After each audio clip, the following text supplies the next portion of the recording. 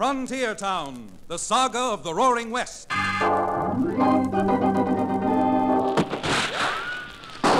Frontier Town. El Paso, Cheyenne, Calgary, Tombstone. Frontier Town.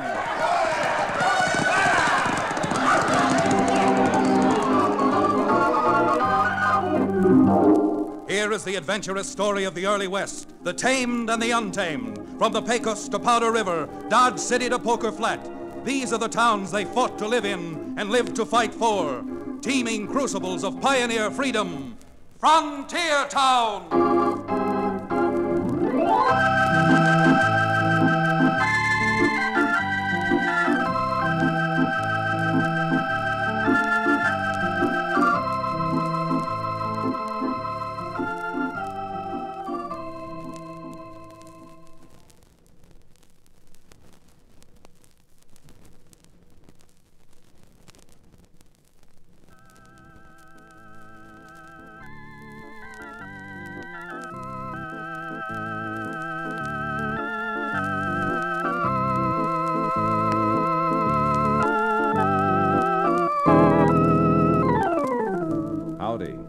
If you happen to like excitement and trouble and heartaches, well, there's nothing like being a frontier town lawyer like me, Chad Remington. Yep, if it isn't one thing, it's the next, and much of the time, it's all three. Excitement and trouble and heartaches all together. A pretty good example of what I mean occurred, just about a few weeks ago. About the time I thought that for a while, at least, my life was going to be peaceable. I've got my law offices, such as they are, up over the Dos Rios livery stable, which is owned by Cherokee O'Bannon, now that he's turned over a new leaf and stopped peddling his genuine Cherokee Indian rattlesnake oil. And to all intents and purposes, he's settled down. Well, things were quiet. It was just before supper, and Cherokee had wandered upstairs to try to talk me into eating with him at a place notorious for its bad food, but famous for its bottled goods. Chad, you're a man of education. Haven't you ever heard about the Latin races, the French and the Italians? Why, certainly, Cherokee. Not only have I heard of them, but I guess I know about as many Frenchmen and Italians as the next man. Why? What's all that got to do with eating supper in a dive? Well, they're pretty fine people, the French and the Italians.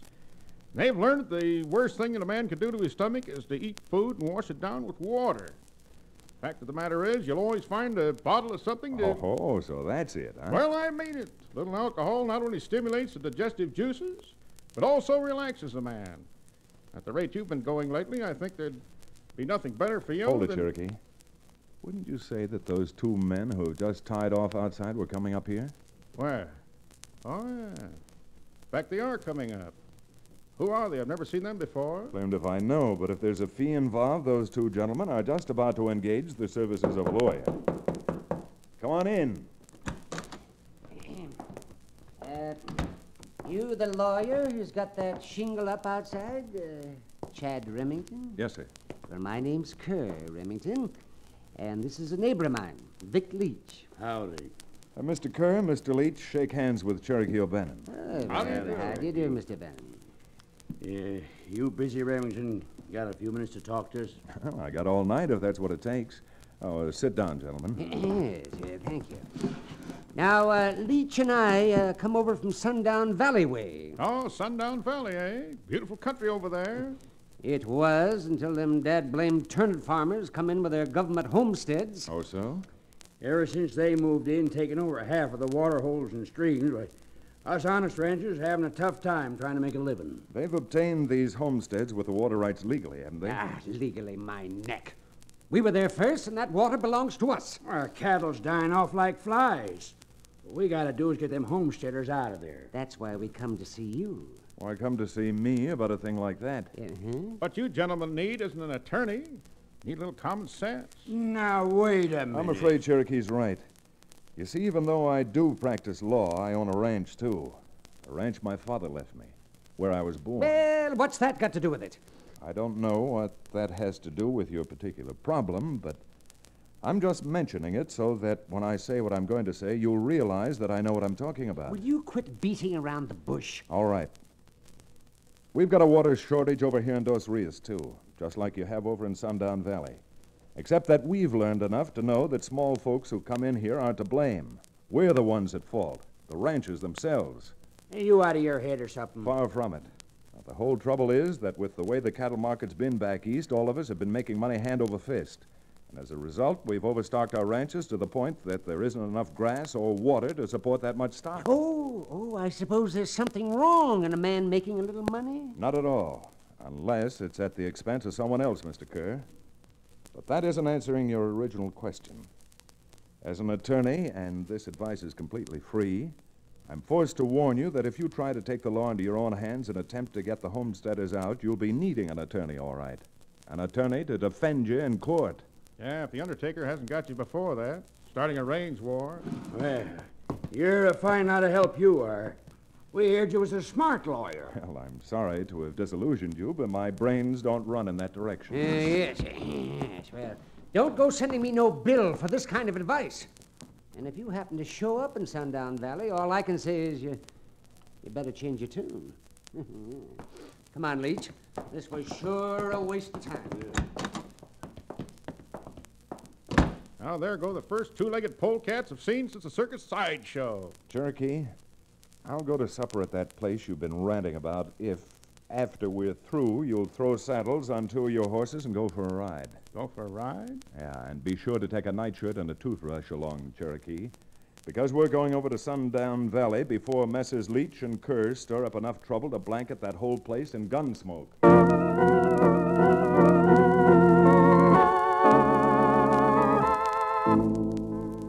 While Cherokee and I were on our way to Sundown, we later found out that Kerr and Leach were already back there and making their own plans. Plans that meant a range war if they ever got the thing rolling. Now, the way I see it, Leach, is to do the whole thing on the QT. Now, if we start blowing things apart, well, Remington's right. We may end up in jail. What do you mean, the QT? Well, you know, not try any strong-arm stuff. Just threaten them filthy nesters. Make it uncomfortable for them. Scare them out. Well, I don't know. Nesters I seen don't scare easy. Oh, yeah? You know that woman lives down by the foot of White Oak Creek? What's her name? You mean Violet Kennedy? Yeah. She's got 5 springs on that place they homesteaded. And since her husband died, there's nobody but the old gal herself. And that kid she's got. Yeah, how you going to run her out of there? I don't know if you ever knew it or not, but before I moved into Sundown, I was born and brought up in the garter snake country up in the Dakotas. Yeah? Yeah.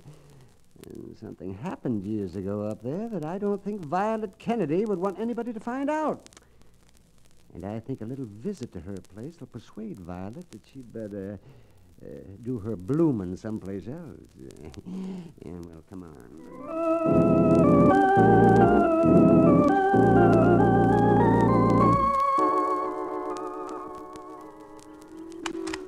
Now, doggone it, either get off my place or I'll blast y'all. You're making a mistake, Mrs. Kennedy. We'll see who's making a mistake.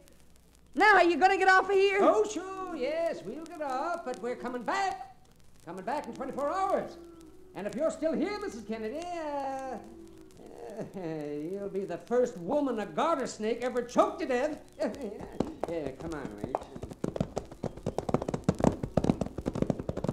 Them dirty, sniveling, backbiting vultures.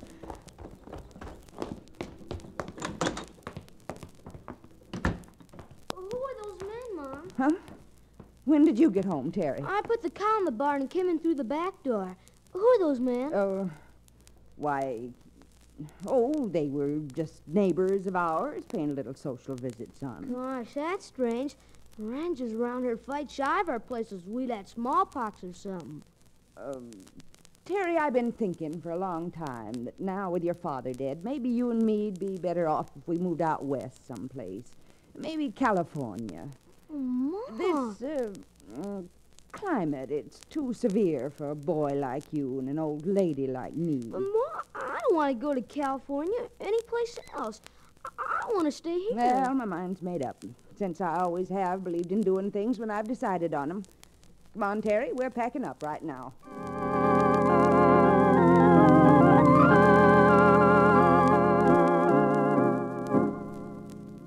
Of course, neither Cherokee nor I, by this time almost to Sundown Valley, knew what Kerr and Vic Leach had done, let alone did we know Violet Kennedy and her 11-year-old youngster.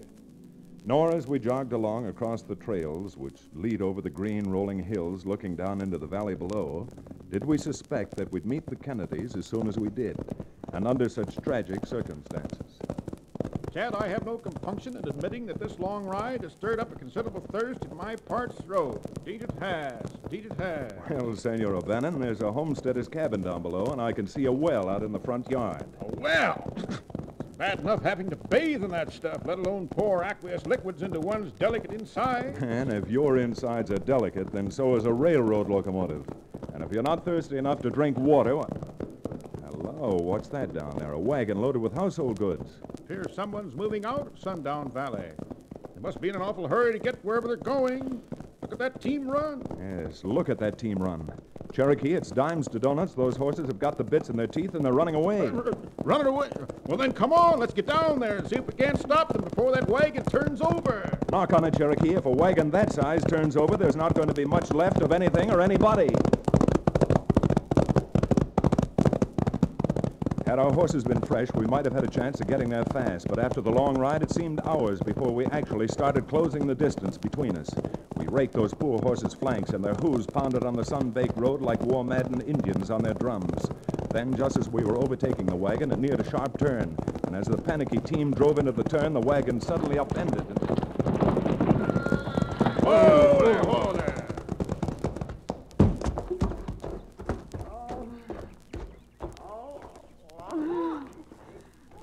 What happened? What? Where you hurt? Excuse me, son. I'll look at your mother. She's hurt? Sure. She's hurt bad. She sure is, Chad. Leg's broken, just below the knee. Ma. Now, son, you'd be a lot more help if you got hold of yourself and tried to answer a couple of questions. Yes, sir. Now, the best thing for your mother is to get her into a bed as fast as we can. Did you live any place around here? Not too far. About 6 miles back. Good. And we'll make a squaw drag and haul her back there till we can get some professional help. Oh, no. Can't go back. Can't. Now, you'd better stay quiet, ma'am, and save what strength you have left. Oh, no. Can't go back there. I'm sorry, ma'am, but we've no choice. Unless you're taken indoors and cared for, you might lose that leg. Ma. No. Come on, Cherokee. We'll see what we can salvage out of what furniture isn't smashed to kindling, and after that, we'll get this lady back into Sundown Valley, whether she wants to go or not. No, no, please. Please, please.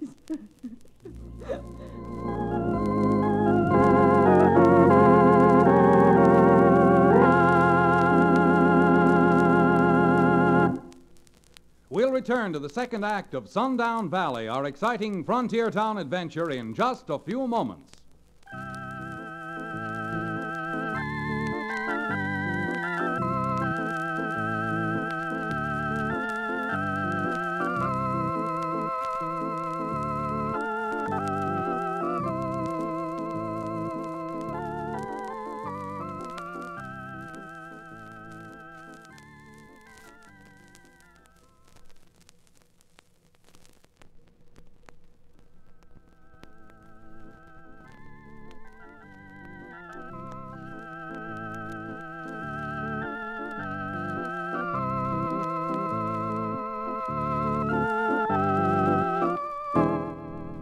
And now, Frontier Town.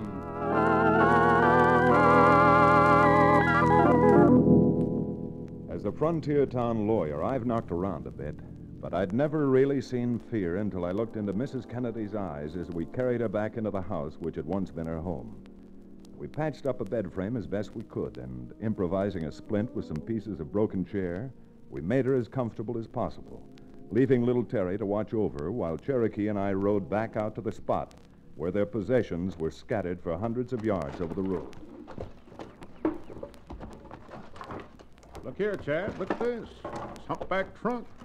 Smashed to smithereens and clothes and papers scattered every which way. I wonder what anybody'd be saving an old newspaper for. Maybe it's got a picture of her in it. She was married. Yeah, there is a picture of her in it, all right. See, I told you. I guess you never heard of a woman called Violet Stevenson, did you? Violet Stevenson. Violet Stevenson. Name has a familiar ring. Well, years ago, back in the garter snake country of the Dakotas, Violet was quite a belle. By George, I remember it now. Isn't she the one who got into a scrape with the sheriff and perforated him with a little handgun she carried in her pocketbook? So the story goes, Cherokee. Violet Stevenson killed the sheriff, and because he had been a big wheel up there in politics, it stirred up quite a commotion. But the woman we picked up here was Violet Stevenson. How did she ever escape hanging? Well, best I can remember, nobody ever knew. The night before she was to be hanged, she disappeared from the jail. And that's the poor woman we picked up. No wonder she looked so frightened. I imagine she's spent most of her life since then being frightened. But since this happened almost 20 years ago, I don't know why that fear suddenly was all crystallized today. Yeah, that's right. I wonder why, too. This may be throwing a wide loop, Cherokee, but did you notice that there seemed to be 5 little springs on her place? Yes? And if you remember, springs and water seemed to be the principal concern of those 2 so-called decent citizens who paid us that call yesterday, Kerr and Leach. You don't think they found out and threatened her, do you? Well, it seems to be the only thing that makes sense, doesn't it, Cherokee? Yes, it does. But now I don't know what to do. It's all right helping a poor woman with a broken leg, but helping a fugitive from justice is something else again. Well, if she is Violet Stevenson, and there seems to be little question about it from her resemblance to the picture, I think I'm going to take advantage of an old friendship and find out what can be done.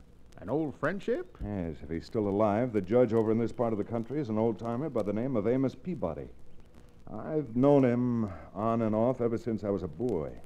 And since we have to go into Sundown to find a doctor, you and I are paying a call on the judge and finding out a few things, just as soon as we know that Mrs. Kennedy's going to have proper medical attention.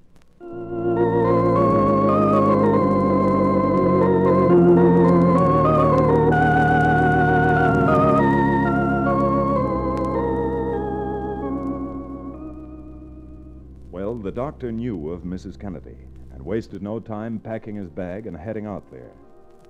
We weren't with him long, but while we were, someone else had gone to the judge's office and paid a call on him. Yep, you guessed it, Kerr and Leach. Now, has that Kennedy woman got a right to stick a shotgun in my face and order me off her place, Judge? If her homestead claim has been properly filed and all her assessment work done, the property is hers and she has a perfect right. Well, I don't see no sense in the government giving land away to every Tom, Dick, and Harry. The government isn't giving its land away. The government is the people, and the land is theirs already. Now, look, let's not get into any complicated arguments. Now, Judge, if Leach and me made it worth your while, couldn't you issue some kind of an order that... Are you trying to bribe me? Well, now, nobody minds picking up a little easy money, and besides, that woman's got a pass. Get out of my office, both of you. There's a sizable reward. I said get out. Come on, Kerr. There are other ways of handling this.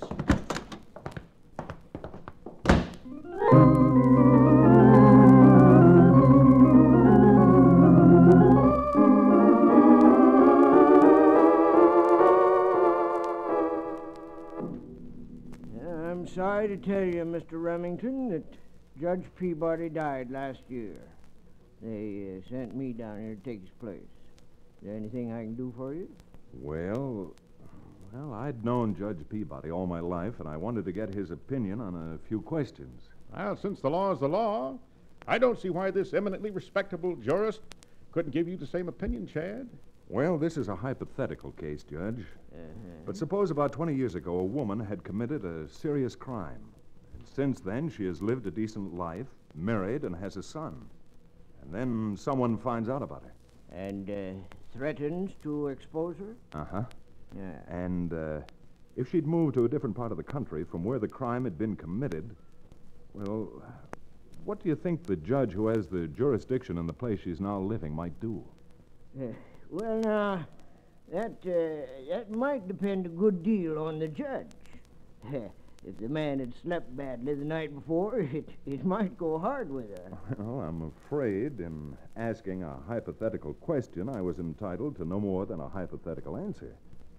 But actually, Judge, there is such a woman living here in Sundown, and, well, if I can, I'm anxious to help her. Well, if I knew the woman and what the crime was and where it was committed... All right. The crime, as I heard it, was murder. She shot and killed a sheriff up in the Garter Snake country in the Dakotas. Do you mean to say that Violet Stevenson is living here? Here in Sundown? Uh-oh. Now we are in for it. I haven't said who it is, Judge. But do you know Violet Stevenson? Know her? Well, I was the deputy sheriff who arrested her. And I've been looking for her ever since she got out of jail. I would have to go and open my big mouth. Now, wait a minute. We haven't said this woman was Violet Stevenson. Oh, no? Well, I've been carrying the original warrant that was issued for her arrest. And unless you two want to go to jail for contempt of court, you're taking me out to where she is. And after all these years, my search will be over.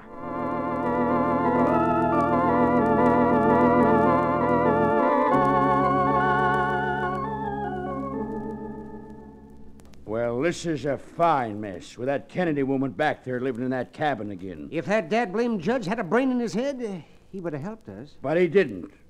Now, after boasting about how we got rid of her, we made a couple of fools ourselves. Maybe we have. Maybe. Yes, I just remembered. That cabin she lives in is right at the foot of Devil's Slide.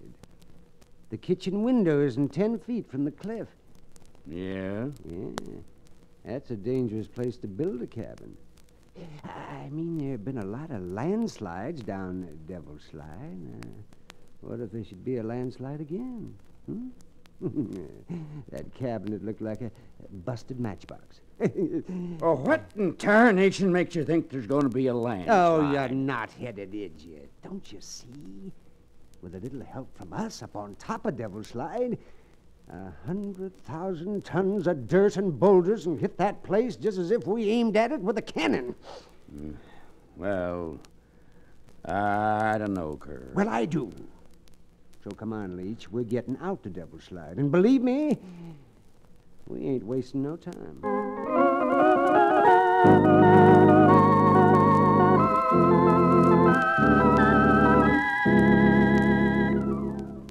Well, as we rode back toward Kennedy's shabby little cabin, I spent a lot of time feeling sorry for myself for having opened my big mouth. But had I known the facts, I wouldn't have wasted any sympathy on me. But I would have felt sorry for Violet, caught as she was between the judge with his warrant and Leach and Kerr with their landslide. You're just wasting your breath trying to argue with me, Remington. Even a man with half a brain ought to realize that after looking for Violet for almost 20 years, I'm not going to give up now. No, sir, I'm not. Well, I certainly don't see anything to laugh at in this. Well, you will. You will. You know, I've always flattered myself on being a pretty good judge of men, but you certainly fooled me. Well, young man, after 20 years, this is one day when nobody can insult me. Well, if you're going to get any satisfaction out of slapping a warrant on a poor woman with a broken Remington, that noise. What is it? Billy Blue Blazes, Chad. Hear that rumbling? Sounds like a landslide. It is a landslide. Look, you can just see where it's starting up there about 4,000 feet up on the top of that cliff. Chad, the way it's starting, it's going to hit that house. That's Mrs. Kennedy's cabin. That's Violet's cabin? Get up there, you. Of all the cold-blooded... What do you want to do, serve that warrant before she's killed? Never you mind about me. Just get that horse running. Come on now, get up.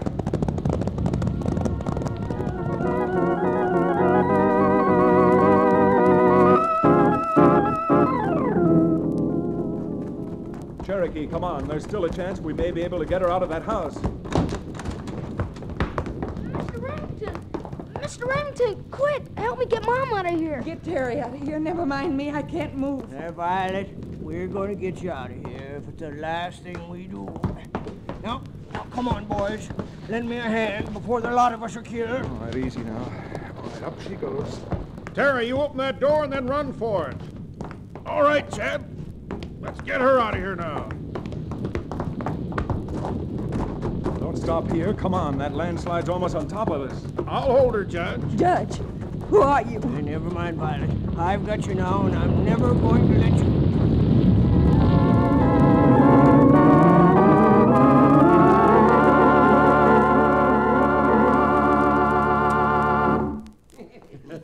Yes, well, I think that'll be a lesson to the homesteaders around Sundown Valley. Yeah, I wish that landslide hadn't kicked up so much dust. I couldn't see a thing. Oh, yes. We're better than Mother Nature. When we start a landslide, it's really a Yes, Mr. Kerr. When you start a landslide, it'll land you in prison. All right, come on in, Judge. And you got any idea of making a run for it? You two filthy, sneaking, double-dealing, dirty, yellow-spined buzzards! There are 5 more of these in my gun, and they're all going plumb through you two. I guess they lost all their fight, Chad. Come on, let's haul them back to town so we don't hold up the wedding.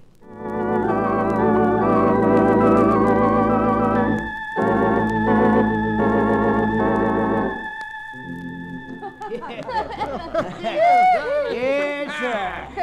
Violet, they pardoned you almost the day after I let you out of jail. Found out what really happened. What really did happen, Judge? Well, that confounded sheriff was jealous that Violet was soft on me. Got himself liquored up and tried to talk her into running away with him. Shot himself with his own gun in the brawl. Oh, there you see, Cherokee, what happens to a man if he insists on drinking. I don't know about Mr. O'Banner. Well, it's a good lesson to me, am I? Yes, Terry. But I'm so happy right now that Jesse's found me again. I think I'll let you have a mouthful of champagne at the wedding. Did you hear that, Chad? Champagne, the old bubbly. Well, what's that to you? You can't drink the stuff at the wedding. It would ruin everything. My drinking champagne would ruin the wedding? Why, certainly. You know how it is with champagne. The bubbles get up your nose. Deed I do. Deed I do. Well, by the time the bubbles got up your red nose, the wedding champagne would all turn to sparkling burgundy.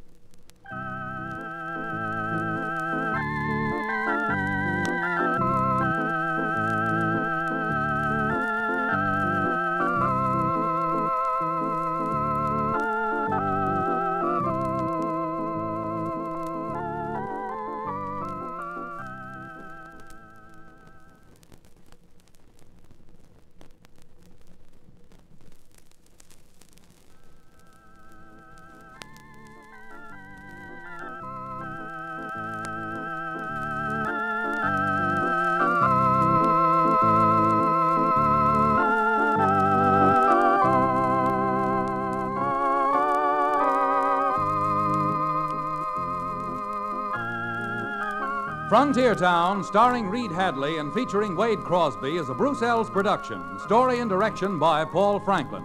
Music written and played by Ivan Ditmars. Be sure to be with us again same time next week for another fine action-adventure story with your favorite young Western star, Reed Hadley. And now this is Bill Foreman telling you that Frontier Town comes to you from Hollywood.